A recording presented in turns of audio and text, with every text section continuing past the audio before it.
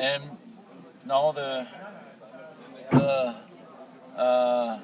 very important point is we have three driving modes. Three driving modes. The e-drive mode, when you switch on the car, well, like that, yeah. So then when you do nothing, you have the normal comfort mode. Okay. Yeah. So you just drive as a normal car, and it's a mixture between the electric drive and the combustion engine. Both are working, partly only electric, partly together with the combustion engine. That's the normal one. Electric engines up front? The electric engine on the front axle. Combustion in the rear. The combustion in the rear, and both are working on the axle. Yeah, but they're not connected like that. Do they ever work synergetically to rotate all four at the same time, or is it always either or? No, not either. You can make both. You can make either or you can make it together like a four-wheel drive car with both engines. Okay. When we get in the sports mode, you have both engines working. Okay. This is a major point. Right. And this makes the car very quick, very and stable. Stable. Yeah. And this is the sense to get the synchronization, so you can save energy because you don't need it every time. Right. This is the point. And then the car, you have the choice to make it only electric drive or only combustion engine or both. Now, was any X-Drive technology utilized in that, or this is just because of the separation? Well, this is we don't have physical connection between the rear and the front, only an electronical connection. But so there's two separate transmissions. We have two separate transmissions. We have both 2 speeds. Six shift transmission on the back. Combustion. And a 2 shift transmission in the front. So this transmission in back is a 6-speed. It's a 6-speed, yeah. Wow. It's a 6-speed, and you can shift the 6-speed transmission for the these ICE two. in the back. Yes, you can also do it like that, like you know it in a normal BMW. Right. And first we start with the electric drive, like that. Now that's only electric drive. Up to 22 miles. Maximum is, with electric drive, it's the maximum at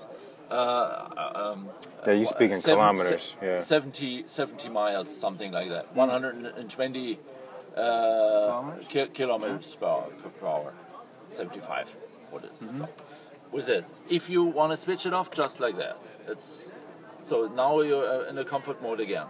When you make, effectively, you will never run out of e-charge because you can put it in sports mode and charge it back up. So okay. And when you put in sports mode, now it's like you're on the brake. So now this is a sports mode. You see the red light. You can hear the engine fire up. Yeah, exactly. So this is a sports mode. And in the sports mode, it takes at any boost for boosting the engine in front additional to it. So both engines are working. You see that then later. You see that. He shows it, and you hear it a little bit. Yeah. So when the electrical engine is recharging, where does it draw its power from? The charge. Well, when you are in a sports mode, the charging comes on a second electrical engine. You have in the back a small electric engine, a second one. This engine has 3 functions. The first function is this engine helps the combustion engine with a quick start, because it's a small engine over there, and when it rotates very slow, you need some more torque, and this engine gives that system a higher torque, so that torque is the same than the big torque in the front. You have to synchronize both, and this small engine helps that engine with the torque. That's the first thing, for synchronization, that both works together. The second is getting energy. Yeah, getting energy. When you are in a sports mode, this produces the energy for the battery. The small engine. The small engine, okay. Small engine, because the other engine is working. And where's that small engine getting its energy from? It's beside. It's Where's the small engine getting its energy from? Assist, where does that power come from? When you need that energy for torque, it gets its energy from the from the battery. But in many times when you drive around, you have torque left, and then he can produce the energy. Because when you drive like that, you always have some torque left. Sometimes you need the power, but sometimes you have torque left, and then he produces the energy. Okay. So it's more functions. Yeah. Yeah. And this is the point that we have a complete new system working together. That's the first time worldwide that this works together for having high performance and at the same time less fuel consumption. Right. Okay. So we use the energy in a better way, in a very efficient way. That's a reason for that. Yeah. So you understood the three. Yeah. Then we have two more modes. Let me show. In a comfort mode like that, we have an Eco Pro modus. This one here. So it's to save energy. When you drive in a normal way, you can save more energy. So it takes down a little bit the air condition and tries to find out the optimum with the energy consumption in the car. Because you have radio and you have stuff, I don't know. And he tries to find the optimization. And in the electric drive, there's also an Eco Pro. So when you drive in the electric drive, you can additionally make an Eco Pro for a maximum range. Right. So normally you have 5 modes. Yeah? Electric drive with Eco Pro, comfort mode with Eco Pro, and sports mode. Okay. All right. What is this material? Is this magnesium or something? This is plastics, but you can change it also. We have different kind of material. What are the options? Different options, yes. Like wood or aluminum?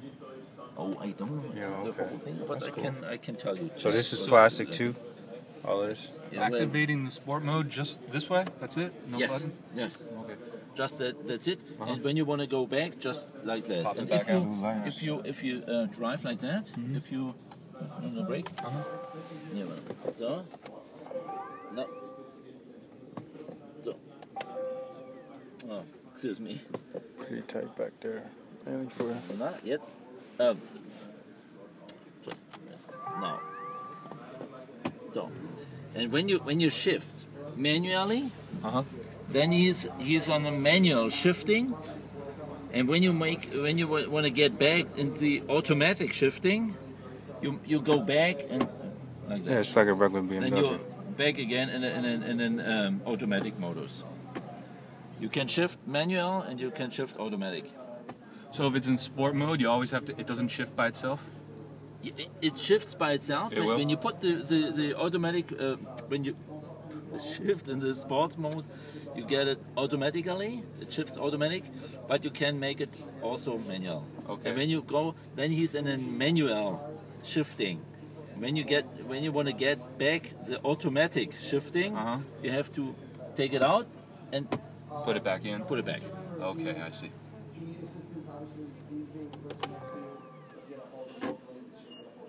All right. All right. Yes. So we use the route book, or is it in the? Is the route in the Navi? Yeah. Well, no. You have your road book.